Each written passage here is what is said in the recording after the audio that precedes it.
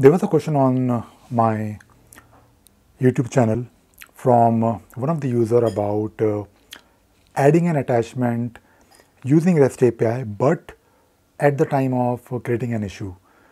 Well, if you look at the REST API documentation, the reference documentation, I'll share the link in this video.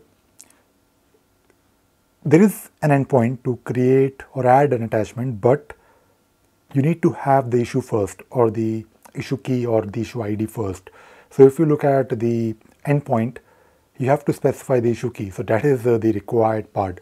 So to answer your question, you need to first create the issue and then attach the issue to the same newly created issue. Of course, when it comes to attaching an issue, just make sure that you have the right permissions. I mean, the user that you're using for the authentication using, of course, the REST API, that user should have the right permissions on the project to add an attachment.